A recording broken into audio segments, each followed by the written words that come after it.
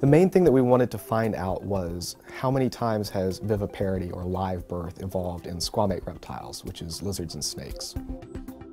There are about 115 groups of lizards and snakes that have live birth, but that's only about 2,000 species. The other 8,000 lay eggs. What this shows us is that they can persist laying eggs for tens of millions of years, or switch between live birth and laying eggs maybe within just a few 100,000 or a million years.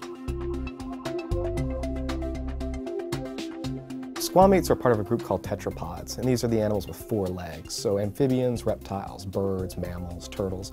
And with the exception of mammals, they almost all lay eggs, and so it was thought that all the ancestors did. And one of our most controversial findings is that the ancestral squamate lineage apparently had live birth. And that pushes our understanding of the evolution of live birth a lot farther back in time, to about